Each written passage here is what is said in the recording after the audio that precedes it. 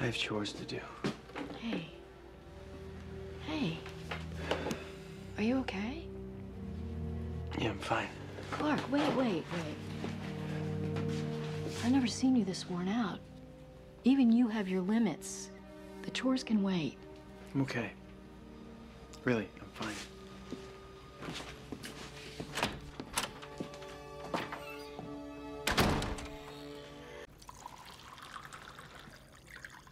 Clark, was that the first time you ever sneezed? Mm-hmm. And the first time I've had a scratchy throat with my ears all plugged up. 98.6. No fever. I'm no doctor, but it seems like it's just a common cold.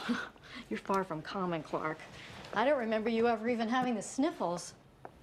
I've never pushed myself so far into overdrive before. You know, you said when you were in that zone, your powers were gone.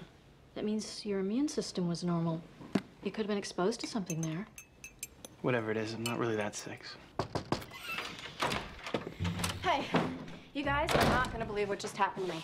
I'm out there jogging along, minding my own business, when out of nowhere, a barn door comes falling from the clear blue sky and almost crushes me. How does that happen? Maybe it fell from an airplane. Good guess, but the only thing up there was a severely traumatized sparrow.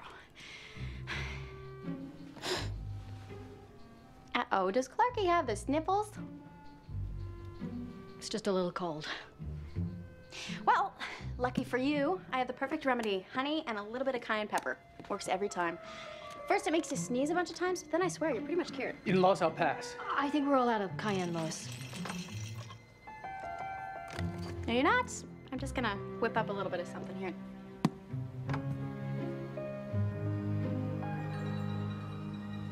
Where did your barn door go? It was here late last night when I came to drop off the documents, and now it's gone. Look at that. It is gone. And it's been ripped right off its hinges.